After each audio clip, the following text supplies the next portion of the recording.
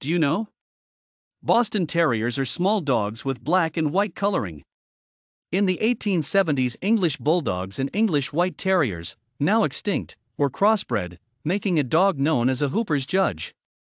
In the years following, these dogs were crossbred with English Bull Terriers, Pit Bull Terrier, Boxers, and French Bulldogs. This crossbreeding gave us the animal we now know as the Boston Terrier. Boston Terriers have a pretty even temperament. They are friendly and affectionate terriers that make a great family pet. They are very active, love to play, and can be easily trained. Learn more about the best dog breeds for families with children here.